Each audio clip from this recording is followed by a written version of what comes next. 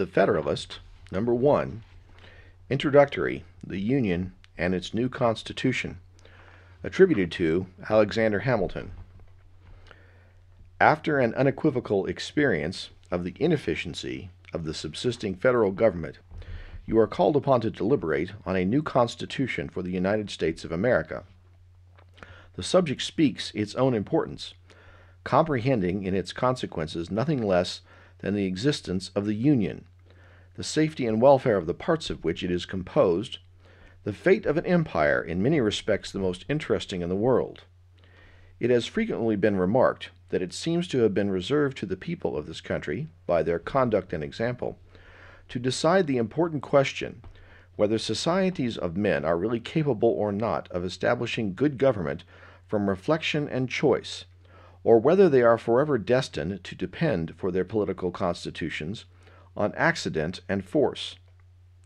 If there be any truth in the remark, the crisis at which we are arrived may, with propriety, be regarded as the era in which that decision is to be made, and a wrong election of the part we shall act may, in this view, deserve to be considered as the general misfortune of mankind. This idea will add the inducements of philanthropy to those of patriotism, to heighten the solicitude which all considerate and good men must feel for the event. Happy will it be if our choice should be directed by a judicious estimate of our true interests, unperplexed and unbiased by considerations not connected with the public good. But this is a thing more ardently to be wished than seriously to be expected. The plan offered to our deliberations affects too many particular interests, innovates upon too many local institutions, not to involve in its discussion a variety of objects foreign to its merits, and of views, passions, and prejudices little favorable to the discovery of truth. Among the most formidable of the obstacles which the new Constitution will have to encounter may readily be distinguished the obvious interest of a certain class of men in every state to resist all changes which may hazard a diminution of their power, emolument, and consequent of the offices they hold under the state establishments, and the perverted ambition of another class of men who will either hope to aggrandize themselves by the confusions of their country, or will flatter themselves with fairer prospects of elevation from the subdivision of the empire into several partial confederacies than from its union under one government. It is not, however, my design to dwell upon observations of this nature. I am well aware that it would be disingenuous to resolve indiscriminately the opposition of any set of men, merely because their situations might subject them to suspicion, into interested or ambitious views. Candor will oblige us to admit that even such men may be actuated by upright intentions, and it cannot be doubted that much of the opposition which has made its appearance, or which may hereafter make its appearance, will spring from sources blameless at least, if not respectable, the honest errors of minds led astray by preconceived jealousies and fears. So numerous indeed, and so powerful are the causes which serve to give a false bias to the judgment, that we, upon many occasions, see wise and good men on the wrong as well as on the right side of questions of the first magnitude to society. This circumstance, if duly attended to, would furnish a lesson of moderation to those who are ever so much persuaded of their being in the right in any controversy. And a further reason for caution in this respect might be drawn from the reflection that we are not always sure that those who advocate the truth are influenced by purer principles than their antagonists. Ambition, avarice, personal animosity, party opposition, and many other motives not more laudable than these are apt to operate as well upon those who support as those who oppose the right side of a question. Were there not even these inducements to moderation, nothing could be more ill-judged than that intolerant spirit which has, at all times, characterized political parties. For in politics, as in religion, it is equally absurd to aim at making proselytes by fire and sword, Heresies in either can rarely be cured by persecution. And yet, however, just these sentiments will be allowed to be. We have already sufficient indications that it will happen in this, as in all former cases of great national discussion. A torrent of angry and malignant passions will be let loose.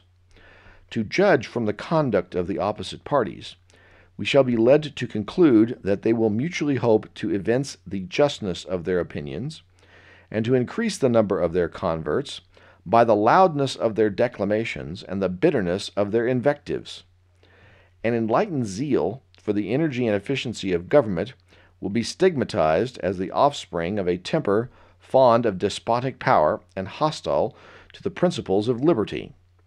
An over-scrupulous jealousy of danger to the rights of the people, which is more commonly the fault of the head than the heart, will be represented as mere pretense and artifice, the stale bait for popularity at the expense of the public good. It will be forgotten, on the one hand, that jealousy is the usual concomitant of love, and that the noble enthusiasm of liberty is apt to be infected with a spirit of narrow and illiberal distrust. On the other hand, it will be equally forgotten that the vigor of government is essential to the security of liberty, that, in the contemplation of a sound and well-informed judgment, their interests can never be separated, and that a dangerous ambition more often lurks behind the specious mask of zeal for the rights of the people than under the forbidding appearance of zeal for the firmness and efficiency of government. History will teach us that the former has been found a much more certain road to the introduction of despotism than the latter, and that of those men who have overturned the liberties of republics, the greatest number have begun their career by paying an obsequious court to the people, commencing demagogues and ending tyrants. In the course of the preceding observations, I have had an eye, my fellow citizens, to putting you upon your guard against all attempts, from whatever quarter, to influence your decision in a matter of the utmost moment to your welfare, by any impressions other than those which may result from the evidence of truth. You will, no doubt, at the same time, have collected from the general scope of them that they proceed from a source not unfriendly to the new Constitution. Yes, my countrymen, I own to you that after having given it an attentive consideration, I am clearly of opinion it is your interest to adopt it. I am convinced that this is the safest course for your liberty, your dignity, and your happiness. I affect not reserves which I do not feel. I will not amuse you with an appearance of deliberation when I have decided. I frankly acknowledge to you my convictions, and I will freely lay before you the reasons on which they are founded. The consciousness of good intentions disdains ambiguity. I shall not, however, multiply professions on this head. My motives must remain in the depository of my own breast. My arguments will be open to all, and may be judged of by all. They shall at least be offered in a spirit which will not disgrace the cause of truth. I propose, in a series of papers, to discuss the following interesting particulars: the utility of the Union to your political prosperity, the insufficiency of the present Confederation to preserve that Union, the necessity of a government at least equally energetic with the one proposed to the attainment of this object, the conformity of the proposed Constitution to the truer principles of republican government, its analogy to your own state constitution, and, lastly, the additional security which its adoption will afford to the preservation of that species of government to liberty and to property. In the progress of this discussion, I shall endeavor to give a satisfactory answer to all the objections which shall have made their appearance that may seem to have any claim to your attention. It may perhaps be thought superfluous to offer arguments to prove the utility of the Union, a point, no doubt, deeply engraved on the hearts of the great body of the people in every state, and one which, it may be imagined, has no adversaries. But the fact is that we already hear it whispered in the private circles of those who oppose the new Constitution that the 13 states are of too great extent for any general system, and that we must of necessity resort to separate confederacies of distinct portions of the whole. This doctrine will, in all probability, be gradually propagated till it has votaries enough to countenance an open avowal of it. For nothing can be more evident, to those who are able to take an enlarged view of the subject, than the alternative of an adoption of the new Constitution or a dismemberment of the Union. It will, therefore, be of use to begin by examining the advantages of that union, the certain evils, and the probable dangers to which every state will be exposed from its dissolution. This shall, accordingly, constitute the subject of my next address.